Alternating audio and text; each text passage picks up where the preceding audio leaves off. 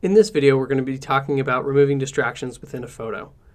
The obvious goal for a photographer is to try to get everything as accurate in the camera as possible without distractions, but inevitably, you're going to need some software sometimes when that just isn't possible. Enhance has a couple different tools to remove distractions, and the first one that we're going to talk about is the Perfect Eraser.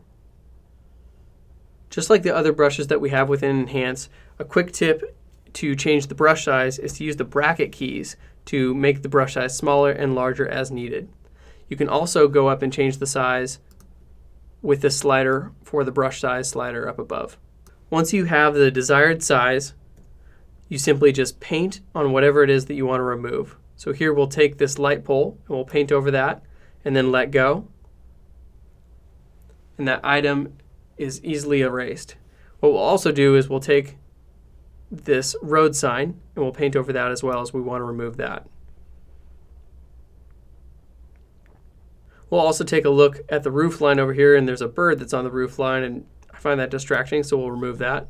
And if there's a larger dust spot, such as the one that we see over here, we can go ahead and click on that with the eraser tool. For dust spots and smaller items within the photograph, we can use the Retouch brush for those.